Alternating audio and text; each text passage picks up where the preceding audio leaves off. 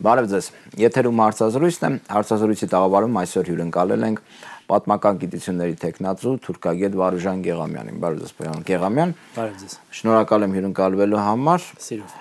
Այսօր տեղեկացանք, որ ներքին հանդի տարածքում տեղակայված հայկական դիրքերի ուղղությամբ ադրբեջանական զույգ կրակի հետևանքով հայկական կողմը ունի արդեն 4 զոհ, 1 վիրավոր, սկզբից 2 զոհի մասին էին խոսում, բայց ակնհայտ էր, որ զոհերի թիվը շատ են։ Եվ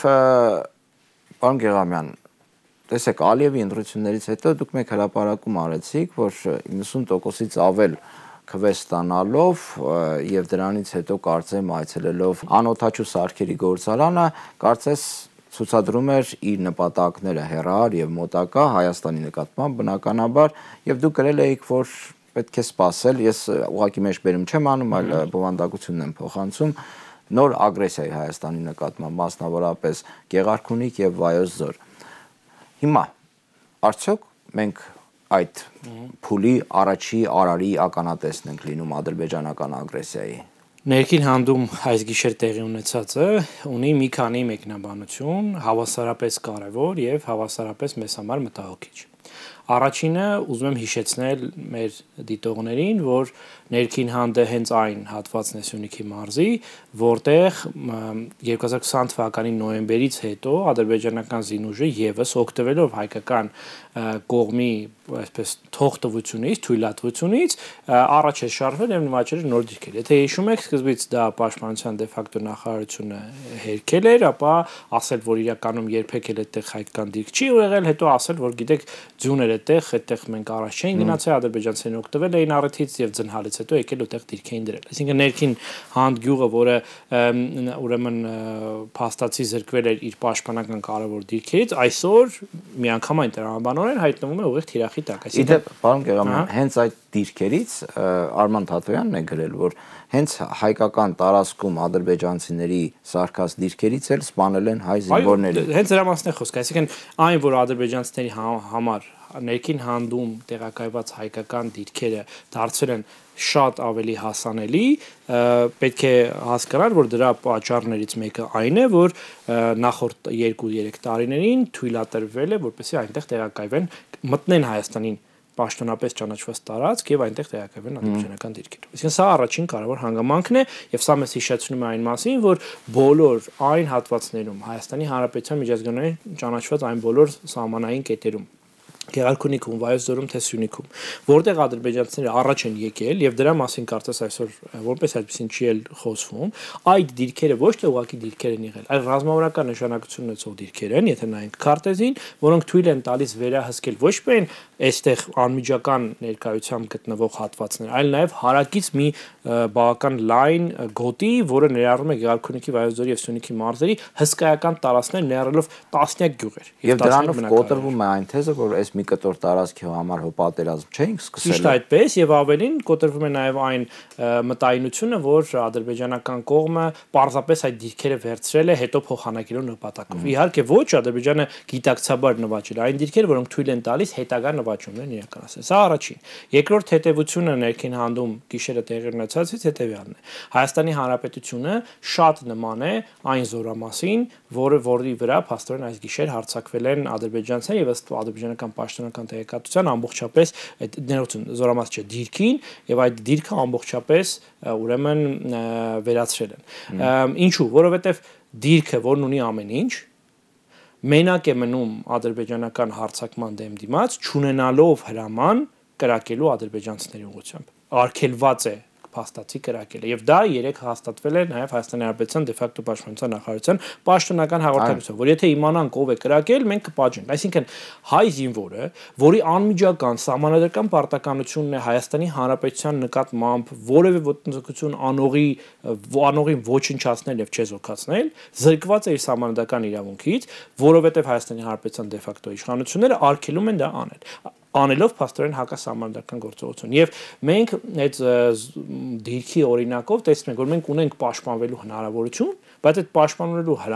հնարավորությունից մեզ պարզապես թույլ չեն տալիս, որ օգտվենք, որովհետև ու այսպես պատճառները տեղադրեք ինքներդ, որովհետև գնում ենք խաղաղության։ Եվ այլ, այսինքն սա ոչ այլ ինչ է, քան զիջողականություն Թուրքին, որը բերում է ոչ միայն նոր մարդկային կորուստներ, այլ նաև նոր տարածքային կորուստների եւ հերթական զիջումների։ Եվ մենք փաստորեն այդ վիճակում ենք ապրում արդեն մի քանի տարի շարունակ, որ ունենք հնարավորություն պաշտպանվելու, բայց ինչ քաղաքական շահարկումներից, մասնապես տվյալ իշխանության իր իշխանությունը պահելու համար մենք չենք կարողանում պաշտպանել։ Եվ երրորդ հետևություն ներքին հանդից, որը թերևս կրկնվել այս տաղավարում իմ գործընկերների, տարբեր մարդկանց կողմից 1000 անգամ։ Ադրբեջանում Հայաստանի հետ խաղաղության օրակարգ չկա։ Դա փաստ է եւ բոլոր այն մարդիկ, ովքեր որ հակառակն են պնդում, կամ պետական դավաճաններ են, կամ տգետներ են, որովհետեւ Ադրբեջանի Հանրապետությունում որևէ մակարդակում, որևէ ուժային կենտրոնում, որևէ քաղաքական քննարկման անկյունակարային որպես այսպես կետ չկա Հայաստանի հետ խաղաղության օրակարգը։ Իրենք չեն պատկերացնում Հայաստանի Հանրապետության հետ որևէ ձև բարի դրացիական հարաբերություններ, որը կենթադրի նաև ուժեղ Հայաստան, որը կենթադրի ուժեղ հայկական պետականություն, ել չասեմ նույնիսկ, որ կենթադրի հայերի իրավունքների պաշտպանություն Հայաստանում եւ Հայաստանի սահմաններից դուրս։ Չկա նման օրակարգ։ Եվ պետք է լինել, արդեն ասեցի, կամ տգետ կամ պետական դավաճան, որպեսզի այդ օրակարգը անդադար առաջ տանել եւ ավելի վատ պետական ամբողջ համակարգը, մեխանիզմները հարմարեցնել այդ գոյություն չունեցող օրակարգի սպասարկմանը, այսինքն սահմանադրություն փոխել, ամենակարևորը բանակին արգելել, որ չպաշտպանի Հայաստանի Հանրապետության սահմանները, չհարդիականացնել հայկական զինուժը, չմեծացնել այն, չդարձնել այսպես ասենք, պաշտպանության համակարգը մեր առաջնային խնդիրը, չուղղել բոլոր պետական ռեսուրսները դրան, չուղղել պետական ռեսուրսները Ադրբեջանի սպառնալիքի ուղիղ չեզոքացմանը, Ադրբեջանի սպառնալիքը չի չեզոքանալու թղթերով, Ադրբեջանի սպառնալիքը չի չեզոքանալու հայկական ուրեմն պետականության այս կամ այն սիմվոլի փոփոխությամբ, Ադրբեջանի սպառնալիքը առավելևս չի սահմանափակվելու միջազգային ինչ-ինչ երաշխիքներով, այն միայն մի դեպքում է չեզոքանալու։ Պարոն Գեղամյան, իշխանությունը հասարակությանը համոզում է, որ մեզ չեն թողնում ուժեղանանք, զինվենք, կրակենք, որովհետև մենք ունենք տարածքային պահանջներ, ամրագրված անկախության հռչակագրով սահմանադրությամբ եւ դրանից ելնելով որևէ հարևան, խոսքը վերաբերում է Թուրքիային եւ Ադրբեջանին, չեն թողնելու մեզ հզորացնենք մեր պաշտպանական կարողությունները։ Դա պարզագույն մանիպուլյացիա է։ Դա ոչ թե մանիպուլյացիա, սուտ է, ամբողջությամբ սուտ է։ Ինչ է նշանակում չեն թողնելու։ Ով չի թողնելու։ Ադրբեջանը ասում է, եթե զենք առնեք, ես կհարձակվեմ։ Ադրբեջանը նույն սկզբունքով ասելու է վաղը, եթե դուք 2 երեխա ունենաք, ես հարձակվելու եմ, ինչ պետք է ենթարկվենք։ Ադրբեջանը հաջորդիվ ասելու է, եթե դուք արդեն ասել է միջերոց, Ալիևն ասել է 5 միլիոնից ավել դուք իրավունք չունեք լինելու, որտեղ իր համար դա խնդիր է, հա։ Վաղը եթե Ադրբեջանն ասի, գիտեք ինչ կա, դուք այլևս հայերեն հայատար չպետք է խոսեք։ Դա ալբանական մշակույթ է, կեղծ, բայց այնուամենայնիվ ալբանական մշակույթ է, դրանով դուք հավակնում եք մեր մշակույթին, դեռ ալբանականը մեր մշակույթի հիմքում է, եւ ամեն անգամ դուք հայատար գրելով դուք ուրեմն փաստորեն սադրում եք եւ տարածքային հավակնություն եք ներկայացնում Ադրբեջանի ուղղությամբ։ Մենք ինչ պետք է ասենք այո, հենա հանձնվենք, ասենք եկեք ինչ ուզում եք մեր հետ արեք։ Այսինքն ուր մնաց այլ ինքնիշխանությունը, ուր մնաց մեր ազգային ինքնա, այսպես ասած, գիտակցությունը, ուր մնաց մեր պետական եւ ազգային դարձյալ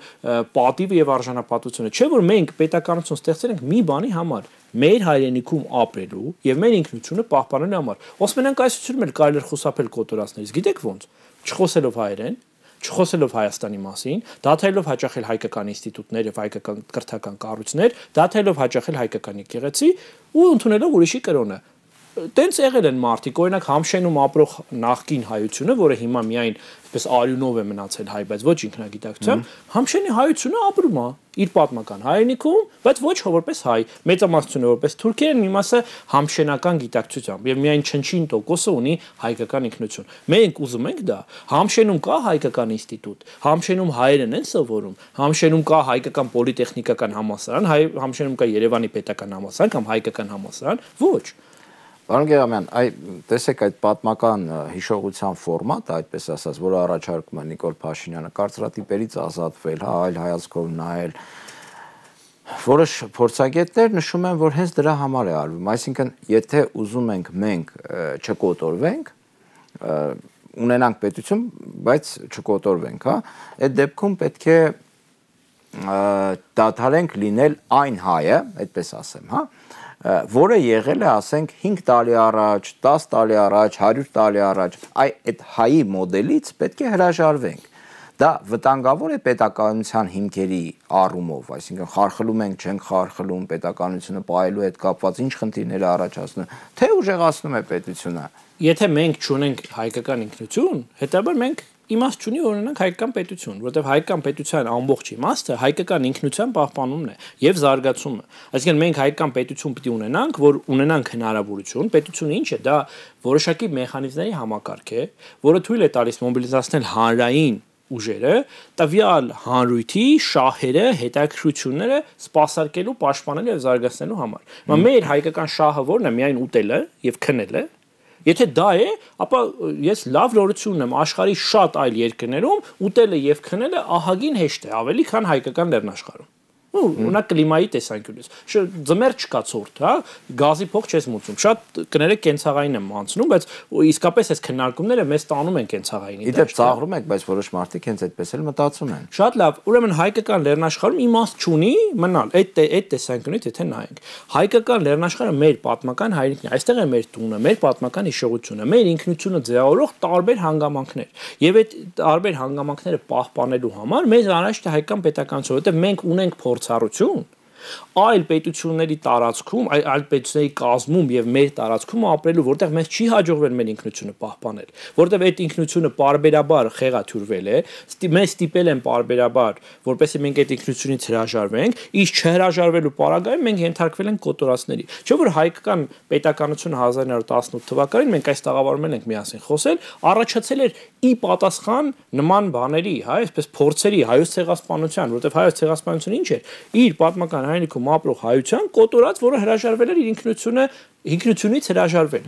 Չէր համաձայնվել, որ գիտեք, ես պիտի խոսեմ թուրքերեն, ես պիտի ընդունեմ իսլամ եւ ես պետք է ուրեմն դավանեմ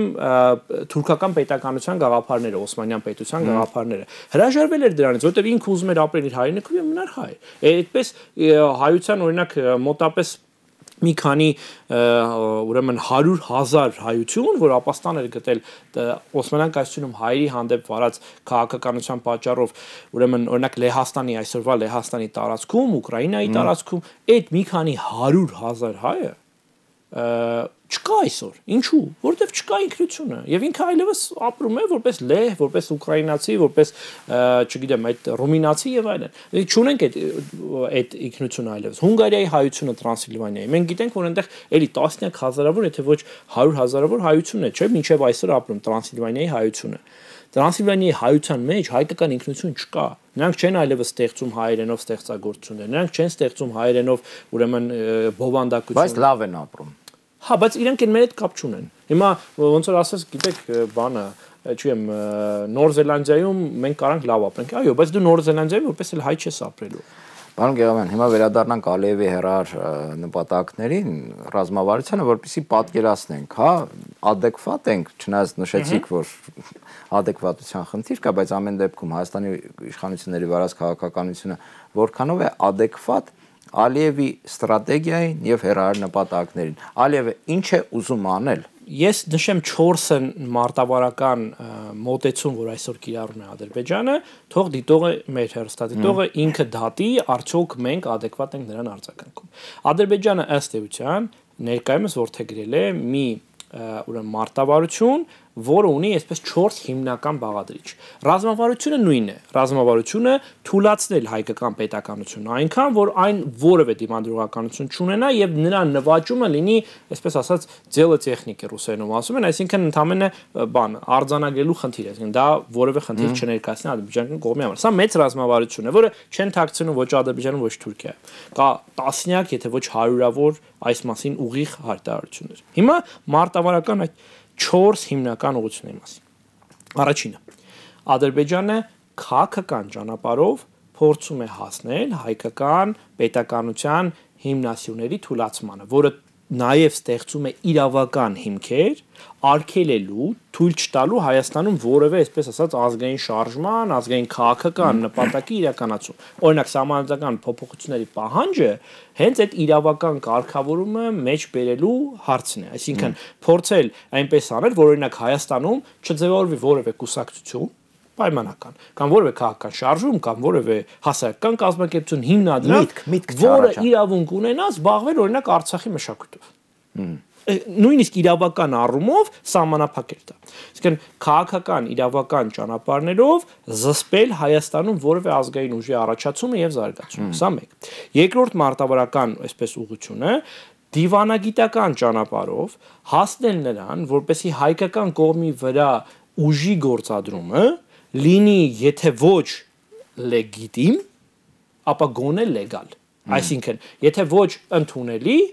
այն իմաստով, որ լավ բան չեք անում, բայց դե չխախտի ինչ որ աշխարհքաղաքական պայմանավորվածություն։ Այսինքն իրավական տեսակետից Ադրբեջանը ճիշտ լինի։ Կամ այո, այնքան խնդրահարույց չլինի նրա արածը, որքան է։ Օրինակ, դրան են ուղղված Ադրբեջանի կողմից պարբերաբար հնչեցվող այն հայտարարությունները եւ դրա տակը դրված տարբեր փաստաթղթային ինչ որ բազա, որ Հայաստանը իրականում դա արմեցան։ Ադրբեջանը Երևանը անօրինական գործողության արդյունքում է տրվել Ադրբեջան եւ այլն եւ այլն։ Այս բոլորը միտված են ստեղծելու որոշակի շակերտներում իրավական հիմք, որով Ադրբեջանը արդարացնում է օրինակ ներքին հանդի վրա կամ ջերմուկի վրա կամ գեղարքունիքի վրա իր հարձակումը։ Այսինքն իրավական հիմքեր են ստեղծում, որը եւս կարևոր է։ Երրորդ ուղղությունը էլի դիվանագիտական է։ Աշխատանք աշխարհքաղաքական այն բևեռների հետ, որոնք կարող են համաձայն չլինել հարավային Կովկասում, թուրքական, ադրբեջանական այս պարագայում ուրեմն ծավալապաշտության, այսինքն իրենց ազդեցության գոտու եւ տարածքային նվաճումների հետ։ Եթե այդպիսի ուժեր կան, իսկ այդպիսի ուժեր կան, փորձել աշխատել այդ ուժերի հետ կամ զսպելու նրանց այսպես հնարավոր հակազդեցությունը կամ նվազագույնի հասցնելու այդ հակազդեցությունը։ Այս ուղղությունները, այս մասով, այս երրորդ մարտավարական ուղղության երկու կարևորագույն հանգրվանները մեր հյուսիսային եւ հարավային գործընկեր դաշնակից պետություններն են՝ Մոսկվան եւ Թեհրանը։ Անձեն աչքով հնարավոր է տեսնել, թե ինչ մեծածավալ աշխատանք է կատարում այսօր Ադրբեջանի, մեծածավալ աշխատանք են կատարում Ադրբեջանը եւ Թուրքիան երկու մայրաքաղաքներում, հայկական գործոնը չեզոքացնելու, պրո-թուրքական, պրո-ադրբեջանական դիրքորոշումները ուժեղացնելու եւ ըստ էության այդ շահերի լոբինգը առաջ մղելու համար։ Օրինակ ռուսական ուղղությունը շատ ակնհայտ է, որ այնտեղ շատ արդյունավետ աշխատում են։ Շատ ճիշտ է, դա անձեն աչքով է հնարավոր տեսնել եւ բոլոր մարդիկ, որոնք կարծում են, որ քաղաքականությունը դա ինչ որ ստաբիլ մեծություններ են, չարաչար սխալվում են, որովհետեւ քաղաքականությունը շահերի առաջ մղումն է եւ Թուրքիան եւ Ադրբեջանը քաջ գիտակցելով դրա կարեւորությունը, քաջ գիտակցելով, որ Ռուսաստանը այս տարածաշրջանում իրենց գլխավոր թշնամին է, միևնույն է շարունակում են այդ թշնամու հետ աշխատել, որպեսզի չեզոքացնեն կամ նվազեցնեն նրա հակազդեցությունը։ Եվ այս ուղղությամբ աշխատանքը տարվում է ոչ միայն նշվածս երկու պետություններում, Թեհրանում, այսինքն Իրանում եւ Ռուսաստանում, այլ նաեւ տարվում է մեր տարածաշրջանի այլ դերակատարների մայրաքաղաքներում եւս եւ միայն կարելի է բառից բուն իմաստով չար նախանձով հետեւել, թե ոնց են աշխատում թուրքեր եւ ադրբեջանցիները այս հարցում։ Ինչպես կռահում եք, դրան հակազդող հայկական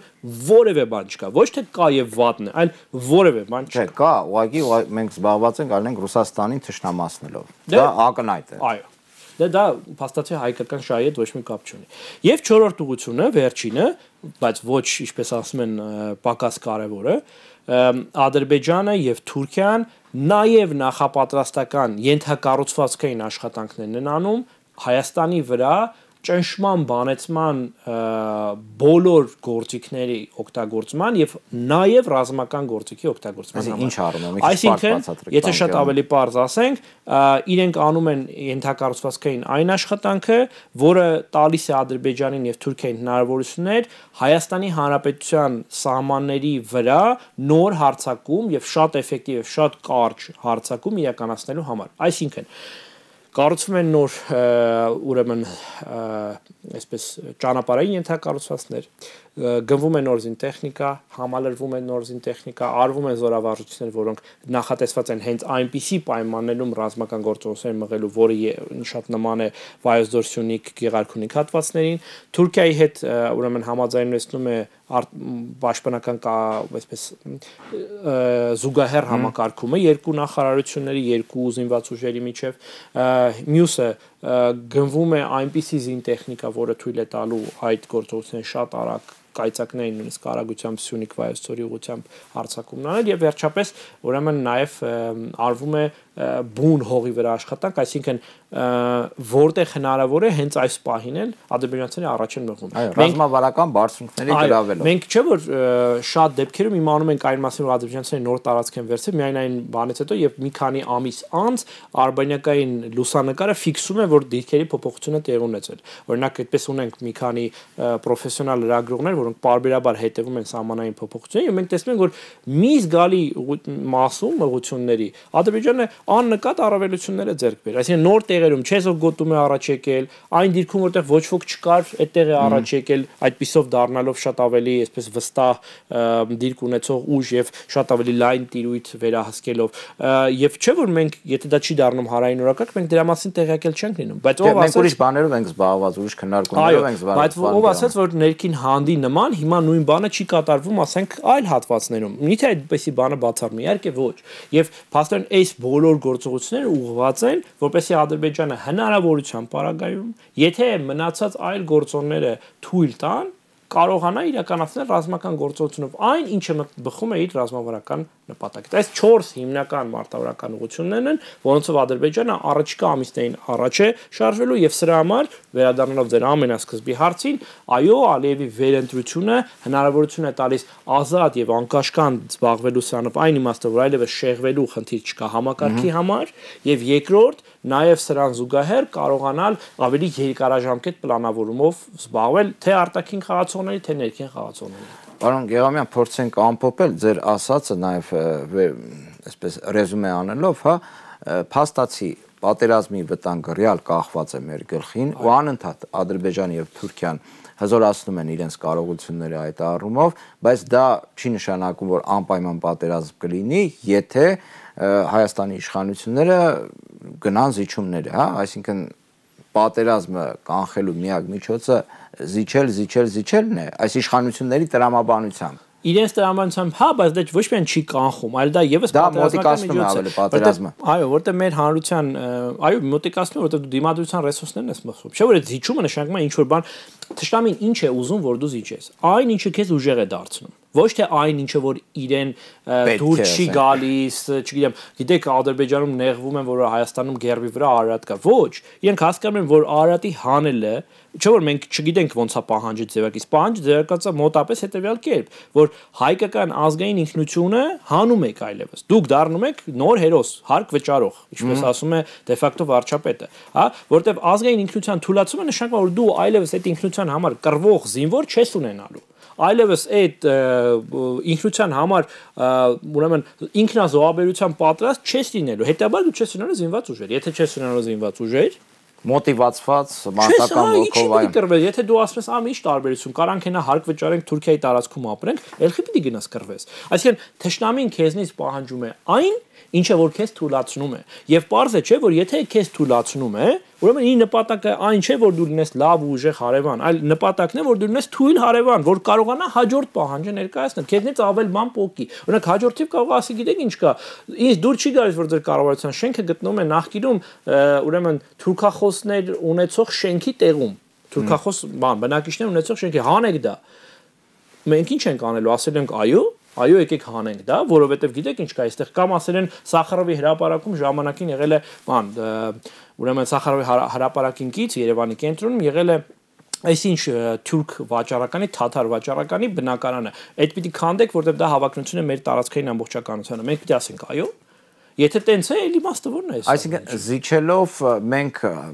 հնարավոր հարված ավելի ցավոտ ենք դարձնում։ Իհարկե, եւ այստեղ ուղղակի կարևոր մի հանգամանք կա, որը այսօր բառացիորեն առավոտյան իմ ընկերներից մեկը զրույցի ժամանակ շատ լավ ձևակերպեց, որ ամեն ինչ արվում է այնպես, որ մեզ համար չթվա դա մեծ խնդրեմ, այսինքն այդ զիջումները մաս են դրվում սեղանին, որպեսզի մեծ արձագանք չունի բացական եւ այդպես փոփոխությունները մեր համար ցենց աստիճանաբար այո եւ դրան ասում են Սալյամի մարտավարություն վերջին շրջանում պոպուլյար է դարձել կես-կես է ցենց փոքր շերտերով է կտրում այդ երշիկը որպեսզի չնկատվի որ ինքը փոքրանում է բայց պետք է հասկանալ որ պատերազմները այն էլ ժամանակակից աշխարհում չեն մղվում այդպես տենց բանով պաշտոնապես հայտարարվում է պատերազմ մենք բոլորս գնում ենք ճակատամարտում ով հաղթեց պատերազմը դրանով ավարտվում է պատերազմները դրանք բազմապիսի գործողությունների բազմատեսակ գործողությունների մի ամբողջ համակարգ է որը կոչված է թշնամուն հարված հասցնելու թշնամու դիմադրողականությունը նվազեցնելու եւ քո շահերը առաջ մղելու համար Ադրբեջանը դե ֆակտո Հայաստանի դե ֆակտո իշխանությունների ձեռքով այտենց գործ անում օրինակ ասում է ինքնությունը հանում ենք պաշտպանական համակարգը թույլատնում ենք մտնում է 7-րդ դասարանի պատմության դասագրքի մեջ օրինակ ասեն դա պատերազմի կոմպոնենտներից մեկն է կամ իհարկե դա պատերազմ է որը մղվում է տոտալ ձևով այսինքն ամբողջական պատերազմ է որը մղվում է մեր դեմ ամենօրյա ռեժիմով եւ մեր այն պատրանքը որը որ շատ հաճախ գերակա է ցավոք սրտի նաեւ քաղաքական մեր ազգային վերնախավի շատ ներկայացուցիչների մոտ որ գիտեք ինչ կա սա հնարավոր է այսպես բանով այս փոքր ինչ որ հակահարվածներով չեզոքացնել դե լավ ոչինչ սա էլ կանցնի դա մեղմ ասած նորից միամտություն է որովհետեւ մեր դեմ մղում են տոտալ պատերազմ եւ այդ տոտալ պատերազմը ամեն օր ավելի արագանում եթե առաջ կարելի է ասել որ այո շուտով խոսել են Սյունիքի մասին մենք հենց հիմա քննարկում ենք իրավիճակը եւ Սյունիքում հարցակում են ու ոչնչացնում են հայկական դիրք վաղը մենք խոսելու ենք այն մասին որ արգելելու են բազմաթիվ բաներ անել Հայաստանում որը արգելվել է թուրքական պահանջով ինչ անուն ուզում եք դրեք այսինքն շատ ներողություն եմ խնդրում այս կենցաղային օրինակի համար բայց մտնում են ձեր տուն ասում են գիտեք ինչ կա եթե դուք ինձ դիմադրեք ես հիմա ձեզ թալանելու եմ սրախոխող անեմ բռնաբարեմ եւ այլն եթե դուք ինձ դիմադրեք մի անգամից սրախոխող կան մի անգամից ձեզ կկրակեմ ու կսպանեմ մենք ասում ենք հա լավ ավելի լավ մի քիչ էլ ապրենք բայց ինձ հիմա մի արա ու տեսնում ենք թե ոնց են մեզ կողոպտում սպանում եւ այլն հիմա